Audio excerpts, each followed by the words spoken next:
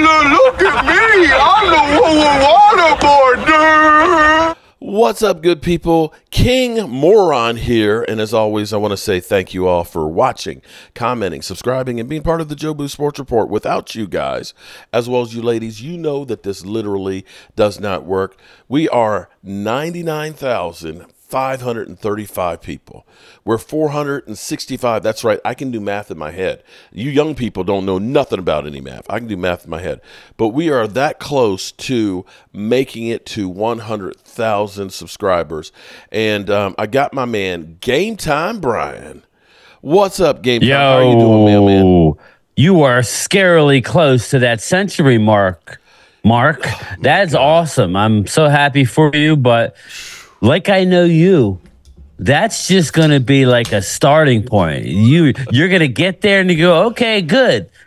200 is next. So, but I just want to say, man, that's impressive. As long as it took to get here, I don't know I'll be alive to get to 200. Well, hey, listen, I'm closing in on only 98,000 more to catch you. There you go, man. Look, that's no time. But see, I tell you what, bro. So you're telling me there's a chance? No, it took me 4 years to get to my first 1,000. So you were at light speed in comparison to me, bro.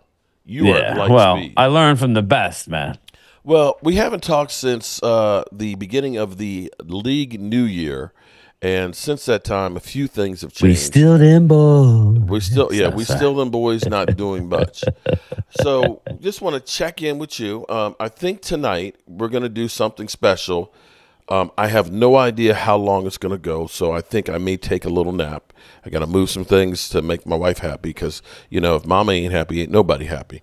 But I think I'm going to take a nap because I think we're going to do something special tonight. And what I'll do with my 9 o'clock live stream is we'll open it up for the channel members, and we're just going to keep going. However long it takes to go from 99,535 to get to 100,000, because I want to be on live when it happens, and I want to share it with my people. So I may be asleep, and I might need some of you guys to wake me up, but we'll see what happens. So are you feeling better today than 4 days ago? Yes, I am. I am feeling better, Mark, for a multitude of reasons. And I'm sure we're going to get into them. But, you know, I am feeling better. The sun does rise the next day. You know, what's the old saying? The sun rises, or the sun's, I don't know. I figured you would know. But the sun rising is messing with your allergies. Well, my allergies are off the charts bad. But that being said, I am feeling more and more encouraged with the Cowboys. Now, I'm not going to be all long range and how great we're going to be. It's just I'm feeling a lot better about it, especially the Michael Kendricks signing. I've been getting a lot of blowback because my original thing was, Michael Kendricks is shot. But then when I actually did. You said that, huh? Well, because, you know, I'm tired of bottom feeding. But when you looked into the player, and we talked about it on, I don't know when we talked about it, but we talked about it. He had over 100 tackles yet again last year. 117 and 3.5 sacks. So for what we need, and we're not there to totally help him out, and we'll get to that, but he's going to have the green dot. He's going to be the Mike linebacker. He comes into our team, which is sad, I know, as our best linebacker. Sorry, that's a fact. My thing, okay, for everybody, because we got a lot of Cowboy fans. It doesn't matter what we do at this point. It does not matter. Everybody's going to be mad. They're pissed off at him. But I'm actually going to say, trying to connect the dots where when Jerry was asked about our problems, our what do you call it? Jeez. Whatever problems and the attitude, not attitude problems. Culture problems. There you go. Mm-hmm. And he said, if running the ball and stopping the run is a culture problem, then we do have a culture problem. And so to recognize that we do have a problem in those two areas, it was like, okay, light bulbs on. Now, the Cowboys, the thing is, if you spend all your money on one or two players, then you're going down the road with really bottom tier. And that's been one of the problems with the Cowboys is typically we draft some guys that are really good, top 5 players in their position. We pay them, and by the time you finish paying them, you've basically used up half of the salary cap. Right. Then you've got nothing left. You're getting just basically, minimum payments. So I think their thinking was, listen, if we go and try and get Henry and he's going to be $10 million, even though we spent $10 million for Tony Pollard last year, I think the thinking is we need to spread this out and try and take care of this thing all the way around. I still think they'll sign a veteran back, but it'll be cheap. But I think that they're going to be using running back as a priority in the draft, and also offensive line. Getting Kendricks, I look at it and say, okay, you got Kendricks. If Overshown comes back healthy, which we don't know if he will or not from the ACL, but it was so early, he'll have a whole year to recover. Unlike Michael Gallop, who tore his, in the playoffs, and then, was trying to play right then and there. So he's got more time to recover. So maybe he comes back.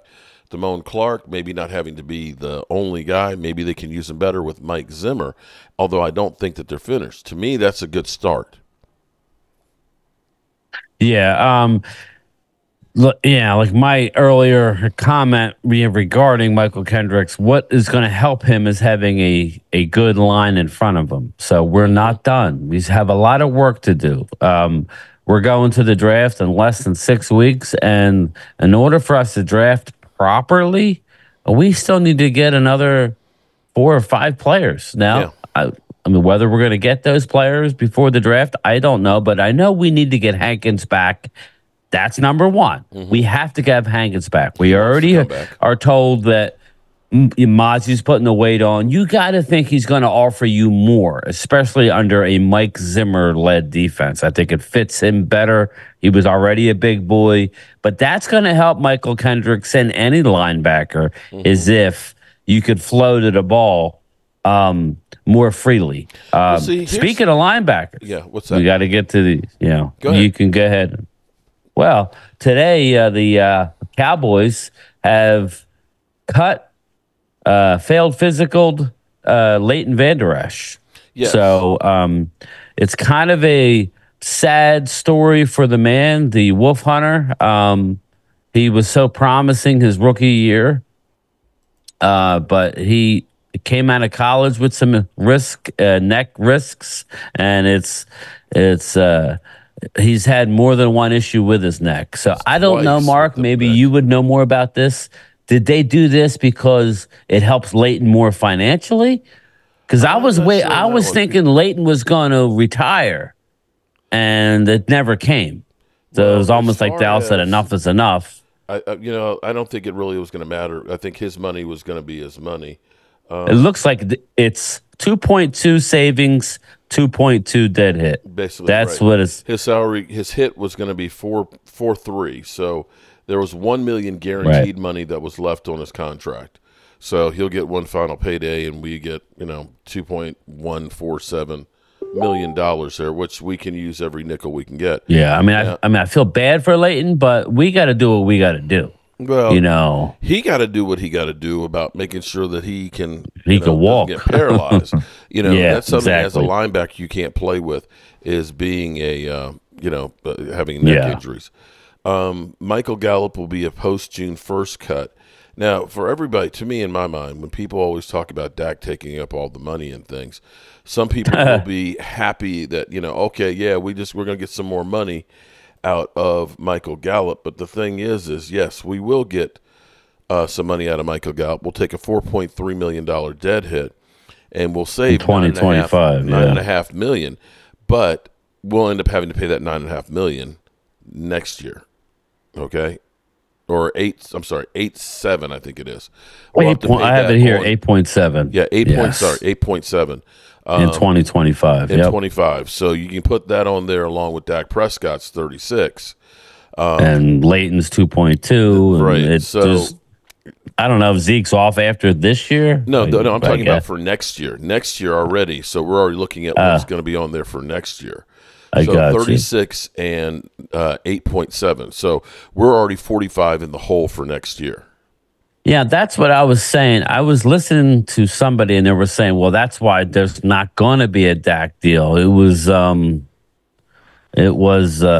think it was Nick Eatman or it was Jeff Kavanaugh. But they were saying the deal's not going to get done because of all that dead money. Now, Explain that to me because I was confused. Okay. I was under the impression that if they redid the deal, I know you push it down the road. Yeah. But can't no matter what. That 36 has to be accounted for now. No, it doesn't. Okay, no. That 36. I don't mean paid for, but it has to be accounted for. It doesn't go away. So here's the thing. What they did was they put 2 voidable years on Dak Prescott's contract. Okay. So what they did when they restructured 1 year, they put 36 in the first year. So technically, you still have the second year that you could put money into as it's currently constructed. I got you. So he's got 59 that's owed now and then 36, and I think they could probably spread it out over the 2 years or just go ahead and take it and be done with it. But you want to hear something interesting? Yes. Now, the Eagles are, touting about, how great cap shape they are right now and, how we're in cap hell right now, right? So when we look at this with all the moves, and I'm sure it's not completely updated yet, but at some point, somewhere around $38 million is what the Eagles have right now still to spend, right? We have 2.2 still listed, so this is probably from yesterday before all the moves have been made. Here's where it gets to be interesting. If we go out to 2025, we actually have currently, even with Dak Prescott's $36 million hit, $97 million in cap space. Now, I know we got to do this is projection, but now you got to do Dak's deal. You got to do CD's deal, Micah's deal. Now, but 36 of that's already baked into Dak Prescott's. So basically, when you do if you do an extension for Dak, you're going to go ahead and make the first year kind of more cap friendly and kick some of that money down the road. So his deal may not be much more than what that cap is right now. Right. See, that's what I'm saying. So people who don't know, you shouldn't really be talking about it because there's no way they're going to do it. So obviously they can redo, do a deal with him. Right. So, but there's stuff that we need to do, Mark, and Hankins and Gilmore. That's the issue I have. Here's the thing. So the question you look at in the Cowboys, ultimately, if they do Dak's deal and extend it out, if they get a couple more voidable years, and basically that's what most teams are doing. Yeah. The difference being is I was saying that we have $97 million, right? The Eagles, on the other hand, they dropped down to $14 million for what's already accounted for next year. So think about that for a second. Now, again, we have to do something with Dak, or even if you let Dak walk, Dak's not going to change it. It's not going to get any worse by doing Dak's contract for next year. You do CD, okay, so CD's a $17 million hit now. Now, even if it goes up, it's not going to go up by more than $10 million for the following year, right? So there you go. So it's going to go down. You're going to save. You're going to save on that. The same thing with Micah's and stuff like that. And that's before we start adding in how much the cap will go up and which players are going to get cut and so on. Because I don't know that the Cowboys will keep Cooper Rush and Trey Lance. See, I think they're going to always keep a third quarterback with the new quarterback rules. Who that is, I don't know how much cheaper you can get. So you're going to spend. They will 2.8 for Cooper, and you're going to spend, 5.5 5.5 for Trey Lance. Yeah, they will. That's what they will because the rules allow you. They don't want to be in a situation where emergency quarterback can play. They don't want that. So in my opinion, they probably will. But it doesn't have to be Lance and Cooper. Mm-hmm. It could be Cooper, Rush, and a young one, or you know what I mean. Don't have to be Trey Lance. I'm still hoping upon hope that we could flip him for something. Well, here's where it's kind of interesting because I was sitting here looking at the Eagles just traded. Did you see who the Eagles traded for? They traded for Pittsburgh. Little Hands, Little Hands out of Pittsburgh. Do you know what the compensation was for that? It was a convoluted thing where Eagles gave up a third, but got a fourth back. And then, Eagles gave up their third, but they got Pittsburgh's fourth this year. And then next year, Eagles have to give them two 7th-round picks. So it was not that much. But again, he's in his third year, hasn't done much. They obviously weren't too enamored with him if they're going to let's ride with Russell friggin' Wilson. Yeah. How good could he be? Sorry, Eagles fans. I'm not trying to crap on you, but If you're going to put all your hopes in Russell Wilson's basket, you got some problems. So Well, you know what? I'll go back to that in a second. let's ride. But Sam Howell, okay, so Sam Howell got traded to Seattle. Seattle, yeah. Okay, they took Howell, their fourth and their sixth, and they get back Seattle's third and their fifth. Yes, fourth and a sixth for a third and a fifth. Yes, and Zach Wilson looks like he's going to be traded as well. So as you're sitting there seeing the compensation that's out there, how come nobody's called about Trey Lance? Yeah, you would think they would have. You would have think that they would have. It's not like there's a lot of tape on him. He's only played in how many games? A handful of games in his career before he got injured. Games. So, or started, I should say, started. So, interesting. So we'll see. I've been saying that Odigizua, I don't know that he fits in Zimmer's plan. He's in a final year of a deal. To me, that's a trade candidate, but maybe not. He's only maybe a $3 not. million hit. But it's not so much that. But if you can get a fourth round pick for Osa or a fifth round pick, and if he's not in your plans long term, if he's not going to fit the Zimmer mold where he's a smaller guy, and he tends to tail off every year.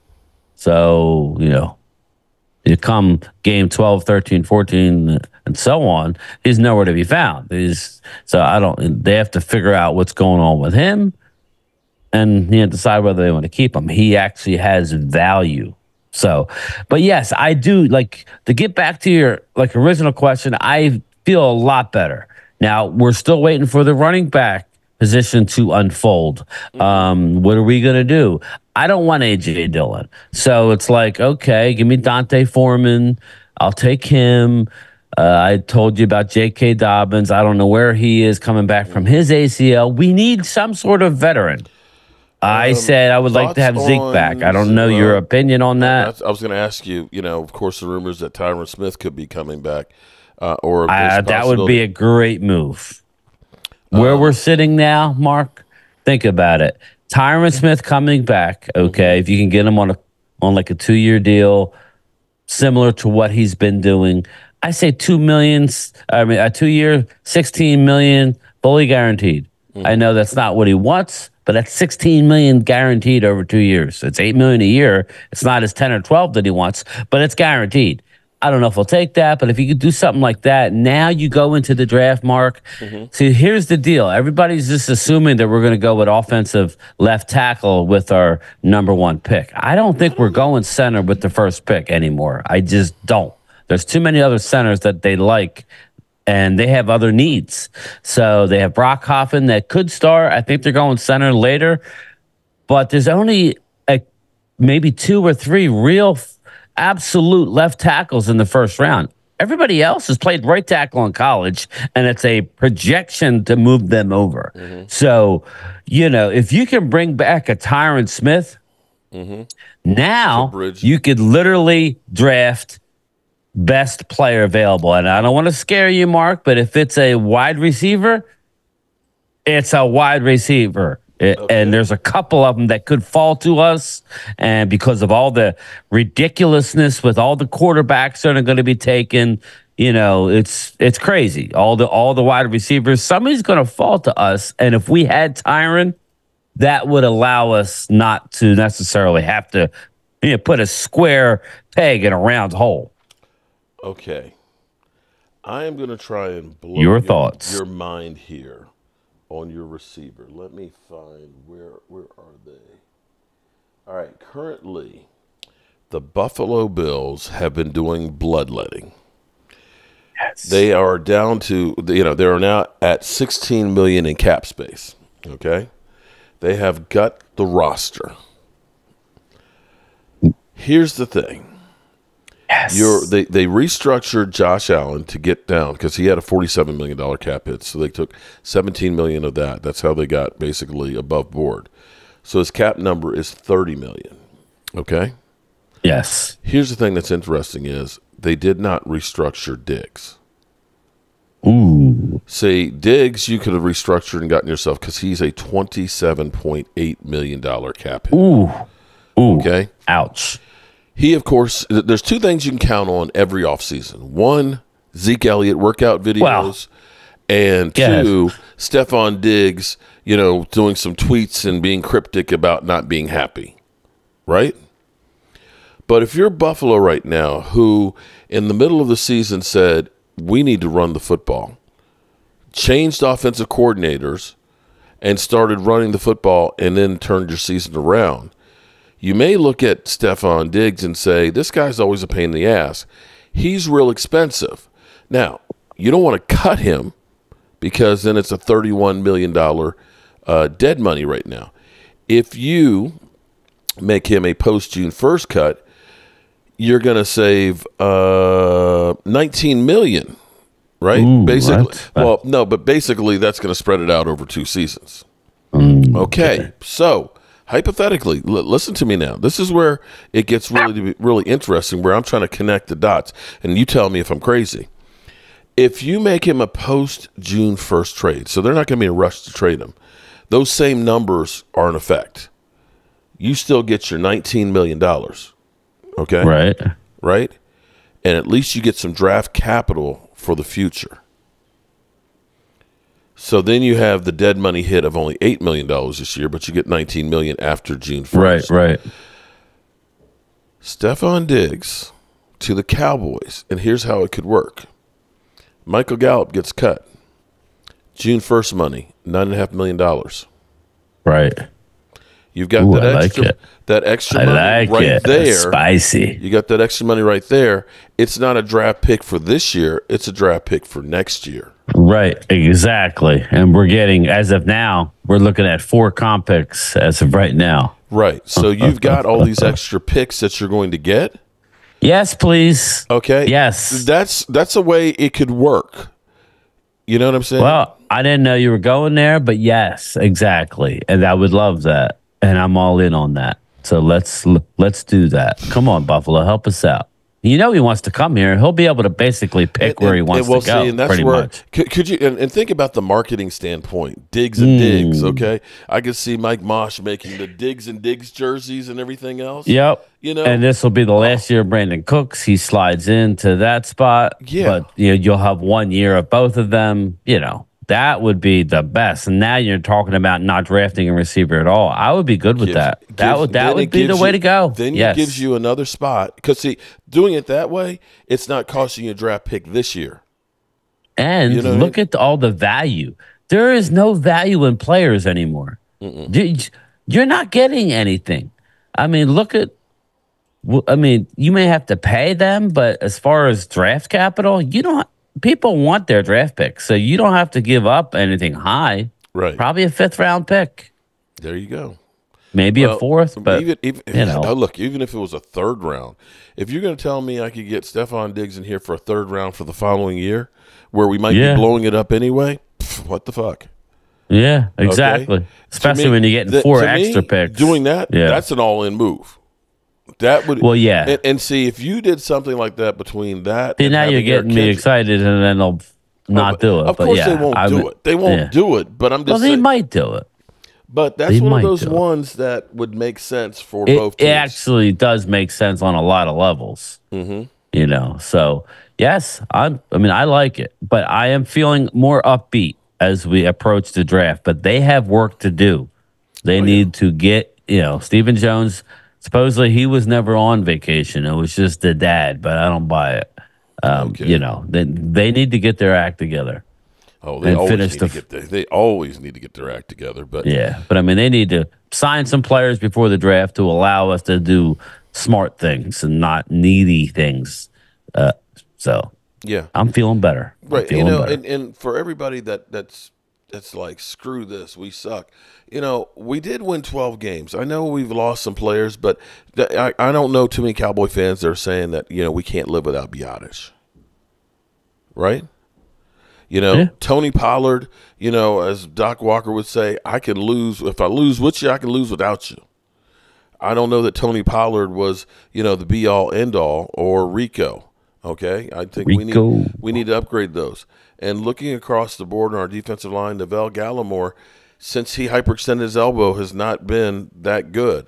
Dorrance Armstrong has benefited from being a rotational player and having Micah Parsons getting triple teamed on the other side. And the same thing with Dante Fowler. These guys are part-time role players. So, maybe Sam Williams steps up, or I still kind of like the idea of saying, let's try and make him a run-stopping linebacker. That's still in the back of my head. I would love to experiment with. That's one of the things the Cowboys like doing is experimenting. But maybe Sam Williams starts taking another step, or maybe you end up getting another pass rusher later. There are going to be other players that are going to be available, and I think that Mike Zimmer has a plan. And when you look at the philosophy of Dan Quinn telling Mozzie Smith, who the one thing Mozzie could do is stop the run, you need to lose 40 pounds. That's not going to be Mike Zimmer. Mike Zimmer believes in the big fat guy. Yeah, so exactly. Maybe we're going to be getting the type of guys that are going to work in his defense, and maybe we'll be further ahead than you should be changing schemes. Yeah, man. I'm looking at the positives, people. Again, we haven't lost anybody that I didn't really care about losing, and we need to retain a couple people. But yes, I mean, I think things are looking brighter. It looks like that, we have a plan, but there's stuff that needs to be done. It's just I need the owner to keep his mouth shut next time. Stop talking, because anything that comes out of your mouth is hogwash. All in was ridiculous. Yep. All right. So that being said, man, I am going to go ahead and get this stuff moved downstairs, and I'll be doing my live get show. a nappy in. Well, we're gonna try. I got a lot of shit to move, and you ain't napping. It's 2 hours from now. I'll just get a big pot of coffee ready and make some iced coffee and stuff for the night. But definitely check out my man Game Time. We got to get him over 2,000, and we want to get him over 20. I'm close. 2,500 before we go to the draft, and we're a little over a month. I mean, what's the 15th? Yeah, wow. We're like 38 days or something. Wow, time is flying. It is literally like 75 degrees. I've got the windows open, and the curtains are blowing and things. It feels so nice. Spring is definitely in the Beautiful. All right, everybody. We will see you later. Peace. Late. Okay.